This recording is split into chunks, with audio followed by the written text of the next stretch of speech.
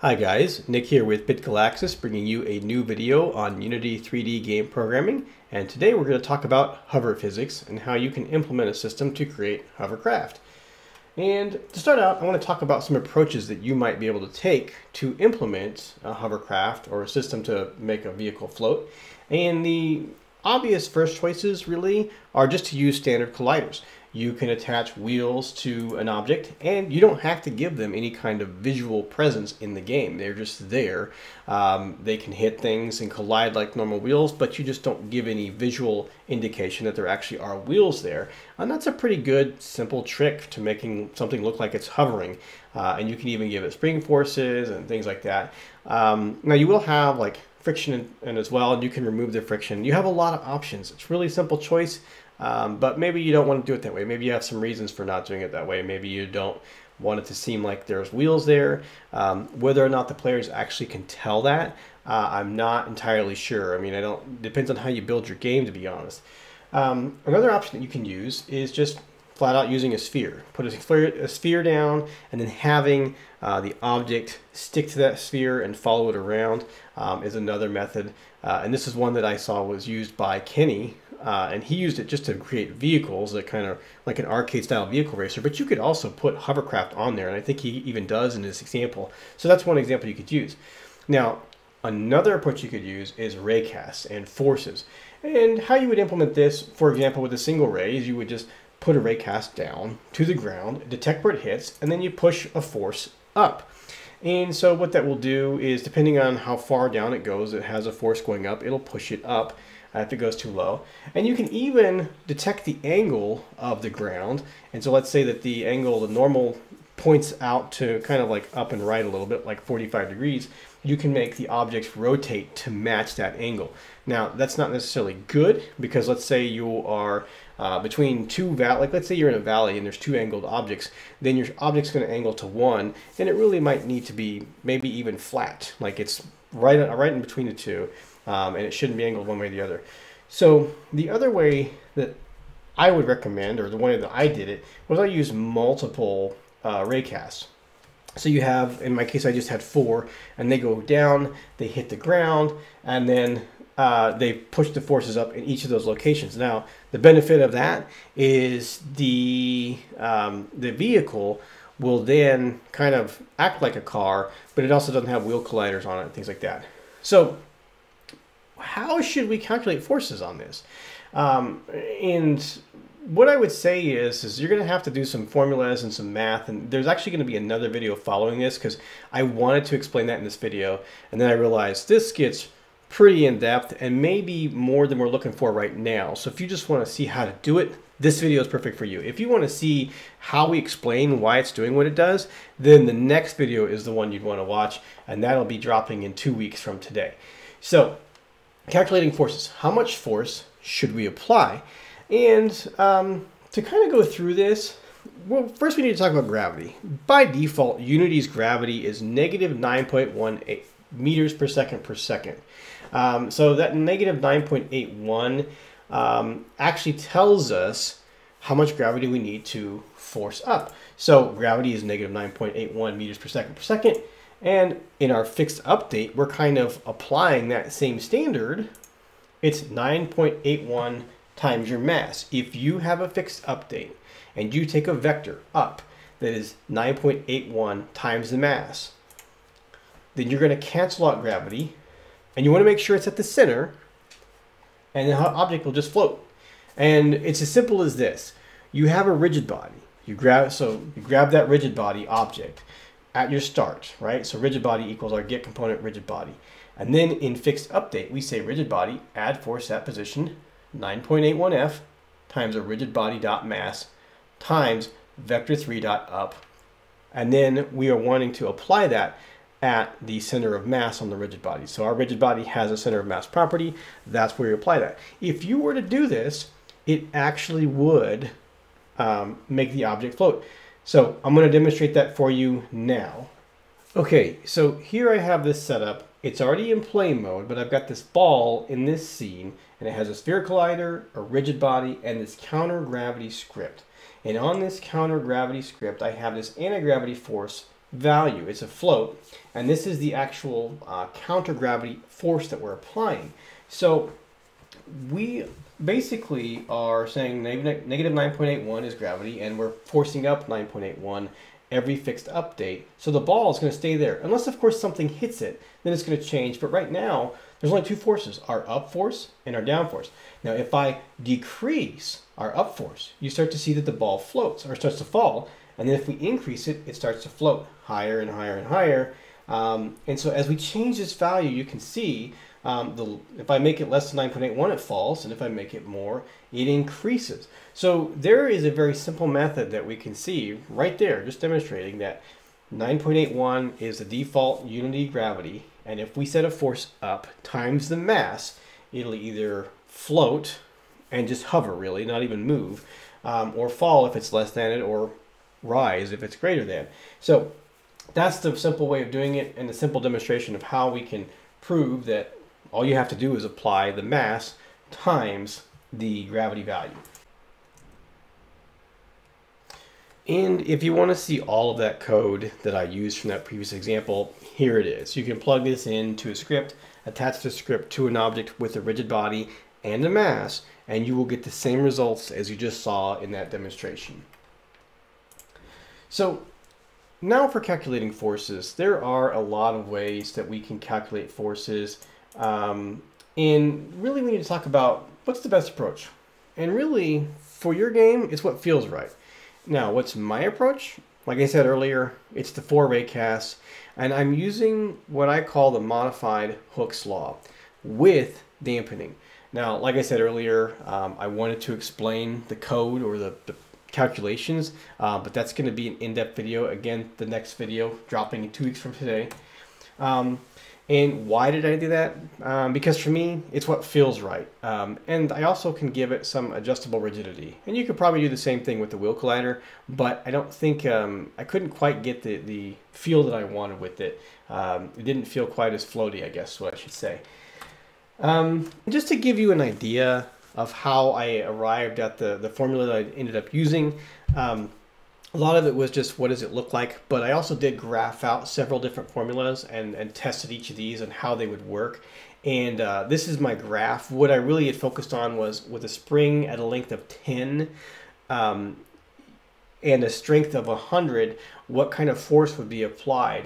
And the modified Hooke's law, it goes up to 150 back here when the spring is fully compressed, and you might be wondering, well, why is that? What's going on there? And again, I'll get into that later, but basically it actually relies on, the dampening effect relies on how much the spring was compressed in a previous state. And so let's say that the spring did go from 10 to 0. That's a very immediate change. And so for that to do that fast, we actually want to apply much more force, because that means that we're falling a lot faster.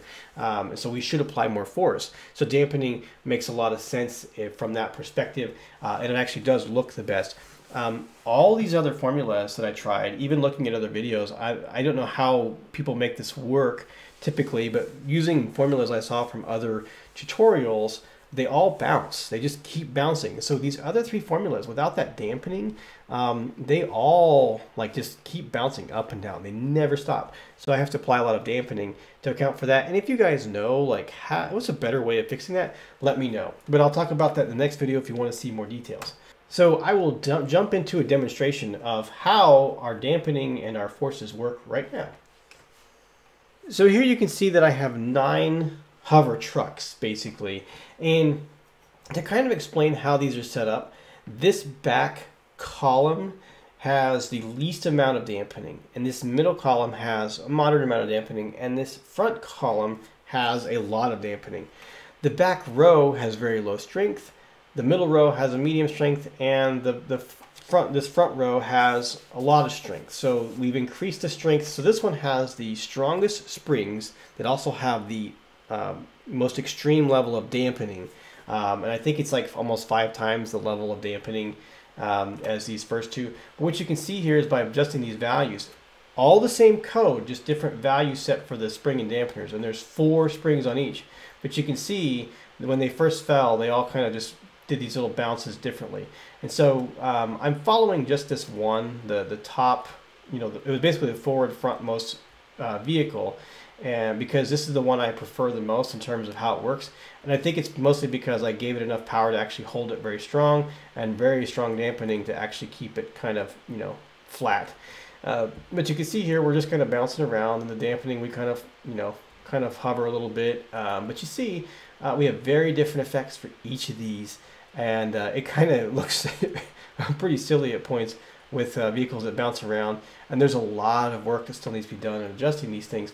But you can see here, like, we just go over this little ramp, we kind of float over it and land, and there we go. And then some of this is, you know, land there. So the dampening does have some pretty good effects, to be honest with you. I think it looks fairly good when you kind of go up a hill. You go up the hill normally, but if you go up a wall, you're kind of flying off of there.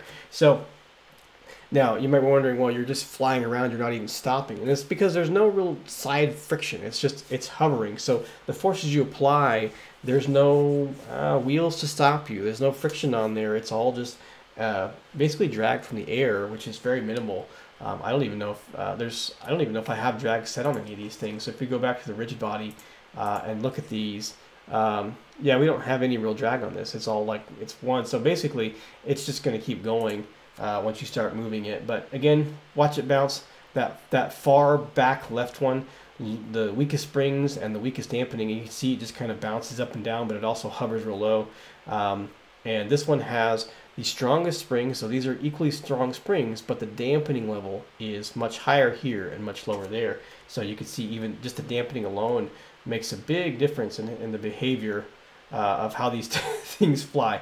But anyway, that's really it. So we're going to jump into showing you guys some code for this stuff, and in the next video we will actually go talk through that code, talk through about how it works and what it's doing, and maybe graphing out why it looks the way it works. So code, the part one of the code is talking about what's happening in fixed update. In fixed update, we've got our Raycast hit, and we're just calling it hit. And basically we're just seeing if there's a hit. So if our physics Raycast, and we're just saying from our position, which is the spring, each of these devices, each of these vehicles had 4 springs. The spring itself, the position of the spring, we're going to Raycast down. So taking that transform, and the direction is vector3.up minus, so that means down. And then out hit. So we're taking that hit information and we're putting it out to hit. So all the information we're getting is basically a pointer that only has one direction, and that's an outward pointer, and it's dropping that information in the hit, kind of like dumping it in a bucket. And then we're going to get the, we're going to only go as far as the length. So in this case, each of these had a length of 4, I think is what I established. So we had a public variable length. We're sending it out 4. And then I have this float force amount equals Hooke's law dampen. The function I have is Hooke's law dampen, and I'm passing it the hit distance. Where did it actually hit? And then with that, once I get that calculation done, it sends back a force, a float value of the force amount. So on the rigid body of the truck, I add a force at the position of our spring. So this object, transform.up. So my position, and I'm just pointing up from my position, and then we're doing a force amount, so times our force amount. So when I said 100, some of them were 6,000, some of them were 3,000, because the truck itself I think is 1,000. So transform.up times the force amount, which you can change as a variable, and then we're using the force is being applied at our position, the position of the spring. So then if there is no hit, we're just going to say we have a last hit distance. Remember, we're using dampening, so one of the things that dampening requires is that we know how much the spring has been compressed in a certain amount of time, because we're resisting that compression. So the spring has a strength, like let's say it can push back 6,000 at 0, but it also has a resistance to compression within a time frame. So it's like, oh, it's more than 6,000 if you went from 10 to 0 within one fixed update. So so we got to account for that. So I say it's 1.1 if there is no hit. So that way we're saying, oh, we're really this is kind of cheating, because you do want to find like the actual speed, but it's negligible in my opinion. And this is a quick, dirty calculation.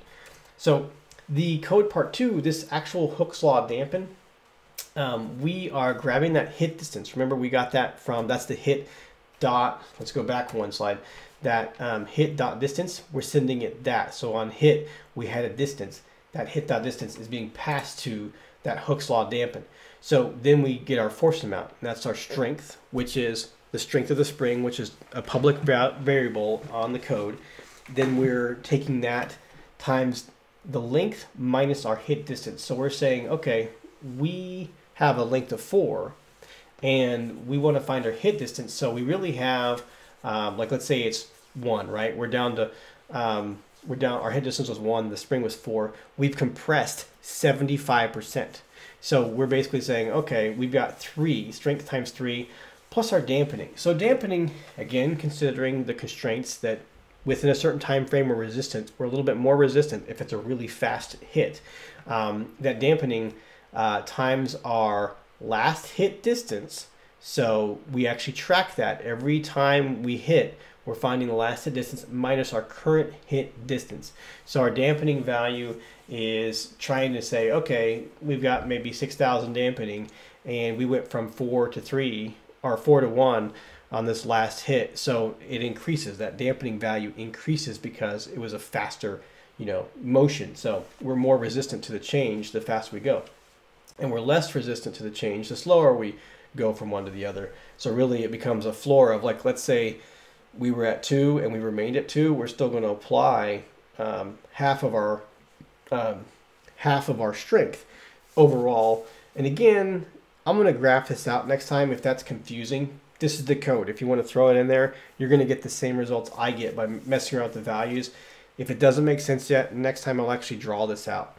Then I also say our force amount is a maximum of either 0 or our force amount. And the reason why I do that is because it could be negative. With dampening, you can actually have a negative force. And I didn't want that because that would imply that the object could actually get pulled to the ground. But the spring is not fixed to the ground. Does that make sense? So if the spring is in the air, then the spring shouldn't be dragging the object down, because the spring has, really it's not a spring, it's not even an object, it's a hovercraft. So there is no weight for a spring to pull it down. There's no gravity locking it down. So when that force equals negative, I just want it to be 0, because there's no reason that it should force it down. It should always just kind of adjust upwards. And then our last hit distance equals our current hit distance. So the very last thing we do is now, okay, we are done calculating with the last hit distance. Now we're the new hit. We're done. For the next cycle, last hit distance is going to be the current hit distance. And then we return our force amount.